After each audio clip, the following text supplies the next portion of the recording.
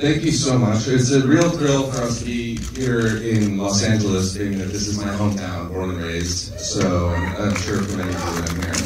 So I will keep this brief. I just want to let you guys know what an honor it is to have such amazing people in the audience, some of which are in our film, and some of the most legendary and influential people in all of electronic dance music. We have the likes of Erick Morillo is here. We have the man Paul Oakenfold. We have the legendary Moby. And of course, the iconic and needless to say, I've never heard one bad thing about anybody that anybody's ever said about the legendary and iconic Carl Cox. So we'll get into, the four of them are going to be up here answering any questions. We'll have a really fun kind of Q&A and really keep it quick and fun and entertaining. And then actually, after the film, everyone with a wristband will be welcomed just one flight downstairs. We have a lot of surprises, surprise performances, some phenomenal surprise guests, all the food and drinks and booze that you can imagine, and try to recreate kind of the scene for you. So hopefully everyone will join. I promise you it's not like your typical after party. So stay tuned. Hope you guys enjoy the film. And without further ado, this is what we started.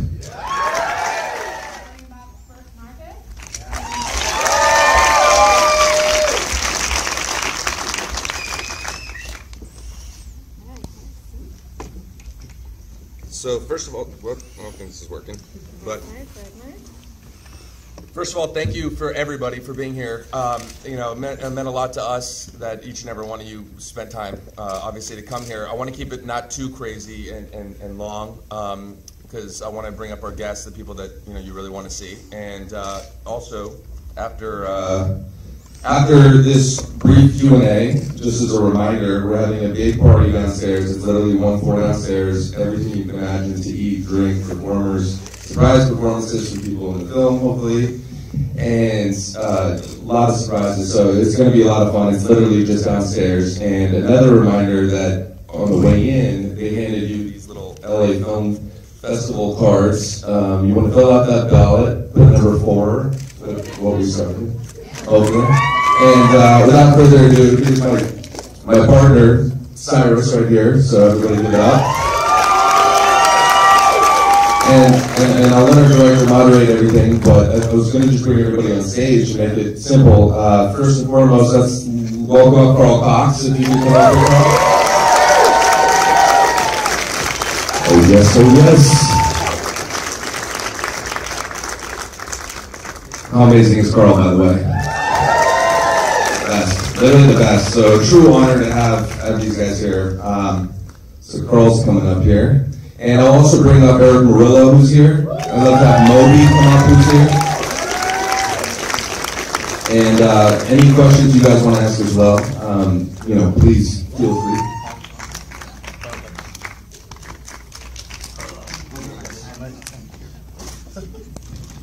Do that. And give it up for Moby, please. Erick Morillo. Best looking on the end.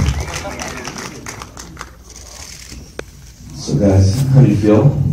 That was emotional. Yeah, that was quite emotional near the end. My sister was in tears because actually there's a lot of outtakes of her interview that you didn't know about. And my mum actually died a year ago while that was happening, so she got emotional, and at the end I got emotional about that because my mum actually was very proud of my success, and she knew about it before she took it to the grave, so she's up there. So tell me why was it important for you to tell this story? I mean, I'll hand it over to Cyrus as well. I think for me it was important to tell the story. I have no background in electronic dance music. It's something I'm familiar with. I worked in radio for a number of years, so I had a lot of friends in the industry, but it was brought to my attention by my friend Cyrus over at a Hollywood Bowl concert, actually, that we met at. And he had seen a couple of my films, I believe, and was like, dude, we gotta make a definitive film on this genre as close to it as possible, because every picture that's been done on this genre is very promotional. It's about an artist or festival. It's always pushing something. And here I didn't, obviously, being outside of the industry, I didn't have any agenda to push. And so after I did some diligence, and we really came up with what's the interesting narrative to tell the story, how do we make it very character-driven, and who would be the perfect vehicles. And once he introduced me, to Carl Cox, I was immediately captivated, as I'm sure all of you have been. And I was like, can we get this guy? And the second we were able to convince Carl to do this and to trust us, this second step was, okay, well, how do we pick someone kind of polar opposite of this, and a story that can completely juxtapose, and we can kind of interweave a story that you wouldn't expect. So that was the next step in talking to Martin, and yeah, so it was an important story for me just because I was given trust by these gentlemen that are up here, who have put their livelihoods, their life into this industry, and it was very important for me to at least do it justice, do that justice, and do my very best to tell the story accurately, obviously, as well as entertaining. And so yeah, it was something I saw an opening in that area. I'd never seen a film that was had everybody in one film, and so yeah, that was one of the reasons for me that it was very important, and also the fact that this music has such a cultural reference and importance way above even just music. So Sarah. I was a raver in the 90s. And then I became a rave. You're just admitting that now, eh? Oh, no. It's acceptable. It's acceptable. And then I became a rave promoter, and I kind of went through the same trials and tribulations that the promoters that we showcased in this film went through. But I was in love with the culture, and for over 20 years. A few years ago, I actually did see one of Bert's films, and I became a huge fan of it. I'll do a plug here, How to Make Money Selling Drugs. Immediately, I think it was my favorite documentary in the past 5 years. And I had a dream about telling the story of dance music for a very long time. And I tried it a couple times, but I couldn't do it, because it takes a lot of money, it takes a lot of logistical effort, it takes a lot of professionalism to make a movie like this. And when I met Bert, I kind of knew this guy was the guy who was going to be able to do it. And when we started actually working together, I was so pleased and taken back by the amount of dedication of Bert and Cassie. She's just incredible. This project, and I knew first and foremost that when we mentioned Carl to Bert, Bert had to look him up and see who he is. He was just like taken back by Carl's accomplishments, and then I knew that Bert was the right person to make this film. So I'm hoping the reason came across in the film itself. But yeah, I'm really just I'm speechless at the moment. Can I just say, is Paul Underfold still here? He was. I think he is outside. Okay. He's supposed to be. Well, if he's not here, sorry. Because I was going to say, more than anything else in my career, someone basically is an unsung hero that has been there from more or less day one. On the movie, he said that I was his sound guy, I was his kind of right-hand man in all the parties that he did in his early days. Well, Paul really was the person that really helped me in my career as someone that I looked up to. So thank you very much, Paul Underfold, for your love, respect and support for where I am, for people who I am today. So thank you, Paul. No, he's not here, sorry. He's somewhere in the building. He's somewhere in the building. He's at the after party. The after party already, he's playing already. He's insatiable. Moby, how about your experiences? Obviously you have such an amazing background. I think everybody here knows who you are. Maybe just shed a little bit of light on, why you participated in this film, and maybe, how you feel like this film, the reference of this film, the importance of it, and why we were telling it. Well, my background is strange because I grew up playing in punk rock bands and started going to clubs like A7 and the Mud Club and Danceteria in the early 80s. And I remember the first time I went to Danceteria was to see the Bad Brains. And I walked up to the 4th floor and there was a disco DJ. this was like 82, that, you mentioned this, and like there was that fallow period when disco died and it just became underground dance music. And I remember hearing it and thinking like, oh, this is amazing. And so I came from punk rock and I got involved in the New York dance scene. And what I really liked, especially about the movie, was the historical context. Because when we were outside on the red carpet, I was talking about like one of my first ever DJ jobs. I got paid $20 a night to play for 6 hours. Works out to about less than $3.15 an hour. And it's interesting, like I'm sure that you have similar stories. I know, Carl, you have, every older DJ, we have those stories, and you compare and contrast that to Martin Garrix, whose really his first ever DJ gig was playing to 100,000 people. And not that there's anything wrong with that, but it's just, it's so odd that we're all making music with a 4/4 kick drum coming from such completely different places.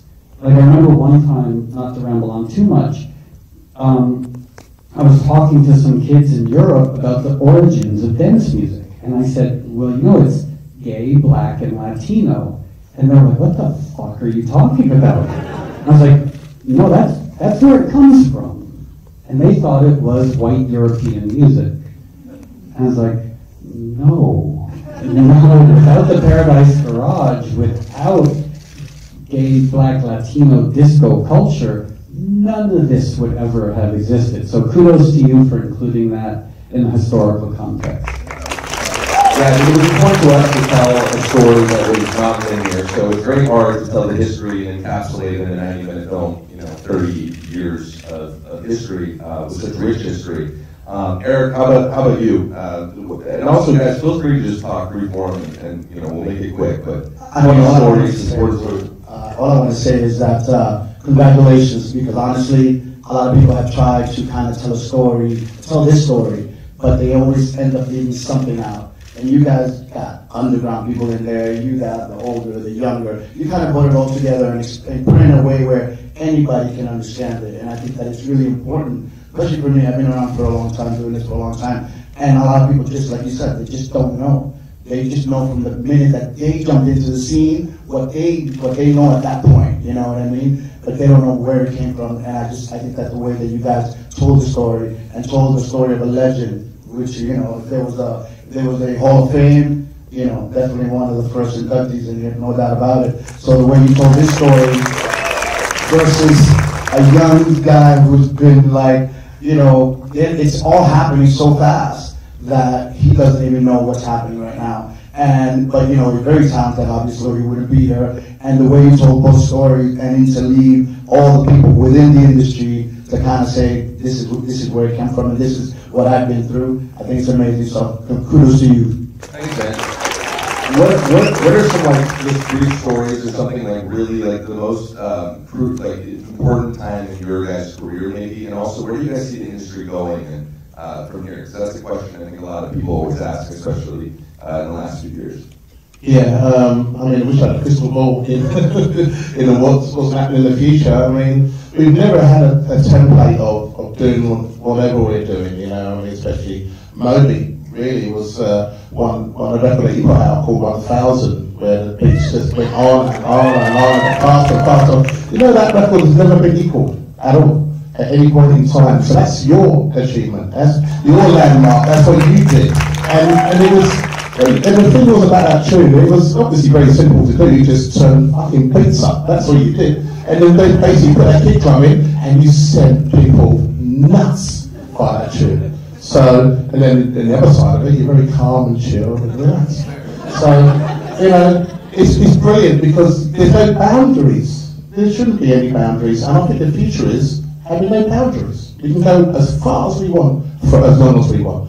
But at the same time, have fun by doing it, because most of that, what you saw in the movie, is people having fun and having a good time. That's what it's all about at the end of the day, based on what we do. We try not to be too serious about what we're achieving, because at the end of the day, we're happy together by what we're trying to achieve to move forward in our lives right now. It did say at the beginning that it was the end, but actually to me, that's the beginning. beginning. I'm now starting again. But what we started is what we started again. So I'm really happy to, 20 years time, we'll do this again, right? Let's see where we are. But I think this is the beginning now of the new culture, new millenniums coming in with their new ideas and moving this thing forward. And we'll just watch over them and make sure that they do, take the right path based on what we've created. It's funny because one of my favorite moments, and happened quite a lot in the movie, was just the unbridled euphoria of it. And we sometimes forget about that because there's so many ways in life that we can be kind of joyless. But that's really what motivates all of this, is that joy. And whether it's a 17-year-old kid throwing his hands in the air to some terrible top 40 Katy Perry remix, or someone in an underground... She's here. Yes, I love Katy Perry, she's a neighbor of mine. I'm not criticizing her, I'm criticizing necessarily the DJs who plays Paul remixes. And it's like, but that euphoria, and it's so odd that we're so capable of it. It's so powerful, and generally it's such a tiny part of our lives. That it's this minuscule compartmentalized fraction of our lives when clearly it's so important to us and so powerful. But how many people here in the last week have had a transcendent, joyful experience? Yeah? Not watching porn. And then the last thing is the future. One of the wonderful things about dance production is it's so egalitarian. It used to be back when we were young and had hair, that in order to make dance music, in order to make dance music 20 years ago, you needed a studio full of equipment. Now you need a laptop with some pirated software. And so it's so democratic, so egalitarian, and it's getting to the point where any person on the planet, even with their phone, can make phenomenal sounding electronic music, which means that, of course, content, there's a lot of it, but how wonderful that someone in Japan right now on their laptop is making a song that's going to be a huge hit in Mexico. So the democratic egalitarian quality of it, I think, is really powerful as well. I think for me, two things. One of my favorite experiences in my career and what I've been through, and I would bring it up when they ask me what's one of your best experiences, it kind of encompasses a lot of things in the film, which is one, space, terrorists, which is unbelievable. Two, September 11th, when all the airports were closed and there were no flights, there was no flying anywhere. And I was supposed to play the closing party of space, and I was closing the terrace, and worrying that whether I was going to get there or not or what have you. Finally, they opened the airports, and I got there. And it was unbelievable for me because the last record I played was Frank Sinatra, New York. And back in those days, people didn't bring flags to clubs. That's something they do now in festivals.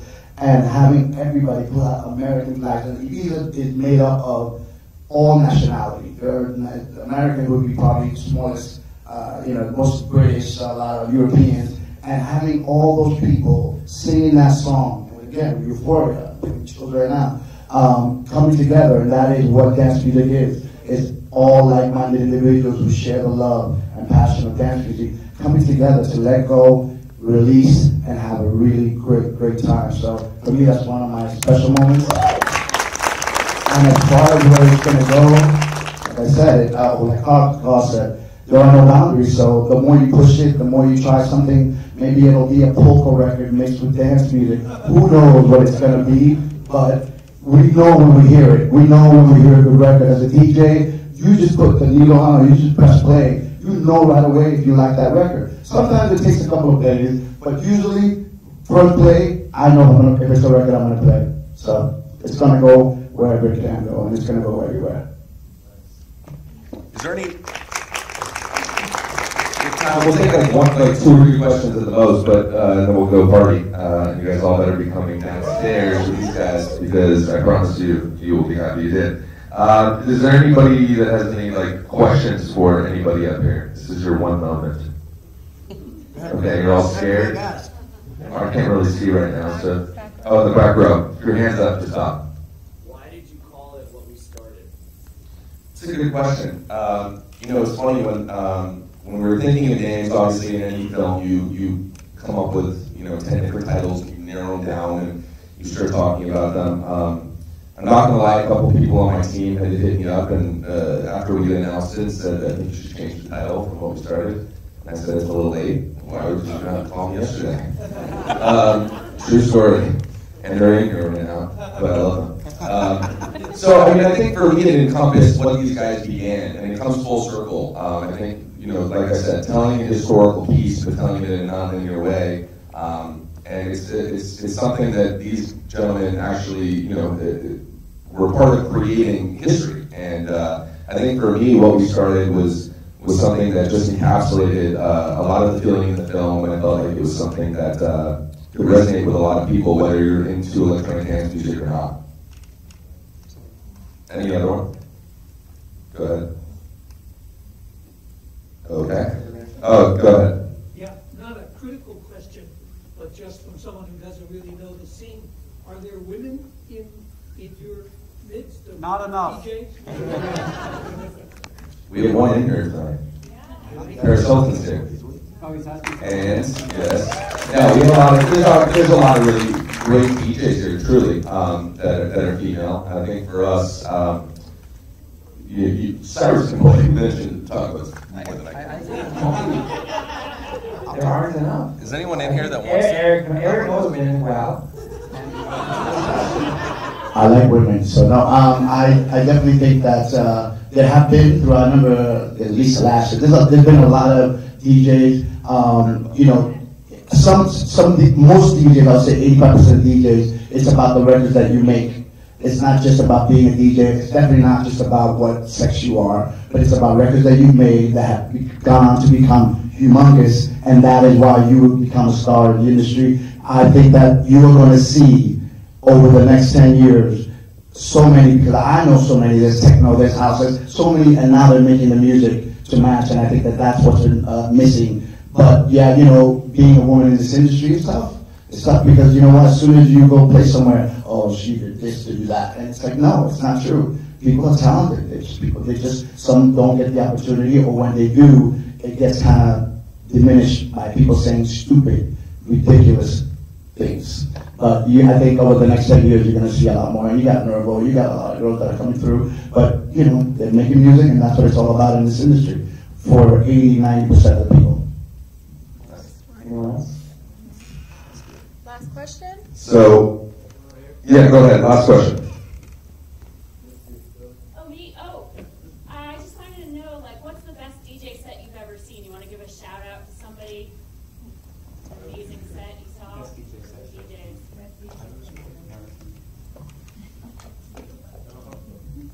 My own.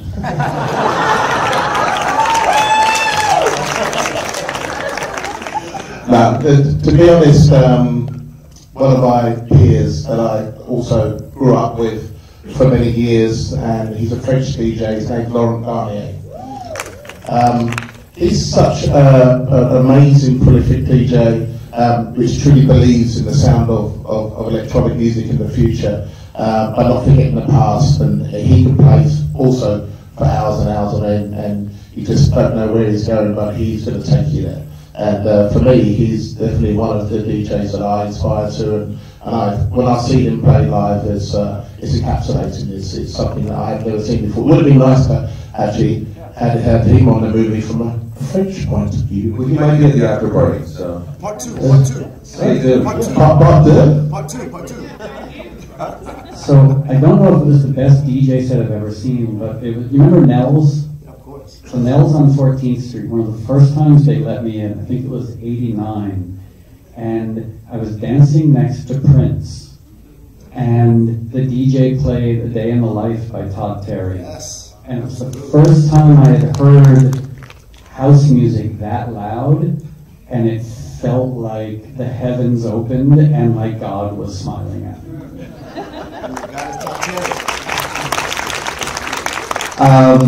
Okay, so one of my favorite DJ sets that I ever saw somebody else do has been this man right here. His energy, the way he dances, the way he sweats, the way he just does it with a smile on his face, grabs the microphone out of nowhere. Oh yes, Ibiza, let's do it.